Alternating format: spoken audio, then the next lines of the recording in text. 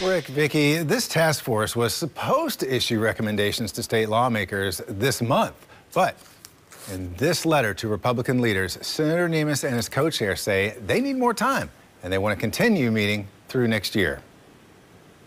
I know time is of the essence. We don't want our students to be my age by the time we get it done, but we need to make sure we do this right. Senator Mike Nemes represents part of Bullitt County and southern Jefferson County, and his children attended JCPS.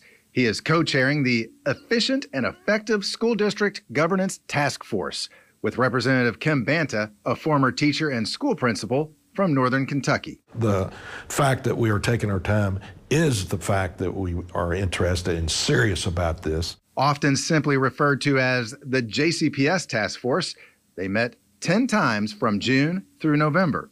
Community members served alongside state lawmakers, and they heard from JCPS administration as well as nationwide experts.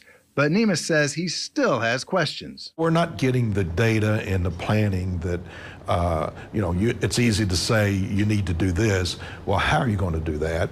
Is it really the data show that that should be done? And then what's your plan to do that? As a result, he says, the task force was unable to issue recommendations this month as planned, but a letter to GOP leadership lays out plans for next year, including investigating a reorganization of the Jefferson County Board of Education, studying the district administration, and streamlining the JCPS hiring process.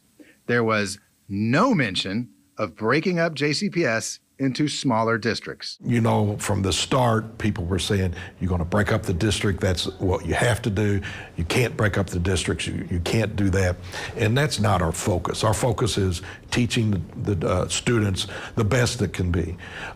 So whether you break it up or not is inconsequential.